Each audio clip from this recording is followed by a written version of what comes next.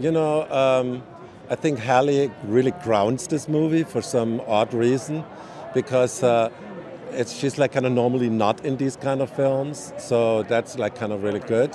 And then Patrick, I think is just such a good actor. I mean, it's incredible. And so I think they also had good chemistry together. And yeah. Well, we like kind of shot one scene which was like pretty much flying inside the moon, and that's a whole sequence. But I actually really, really love it. You know what I mean? It's like it's rarely that you do a movie and really love a sequence, but that's for me like. Well, because it's like IMAX, first of all.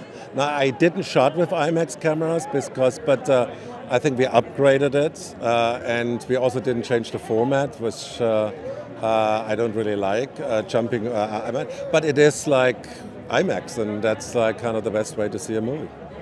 Well, you know what, like when you have a car that prominent in a film, you're like looking for partners because they can give you extra exposure, etc., etc. And we made like a deal with Lexus, and they were very, very accommodating to us. Honest to God, this was like amazing. They gave us on very short notice, you know, after 3 weeks, their car, because we had to kind of scan it in the computer and photograph it and stuff. And yeah, and then we shot it.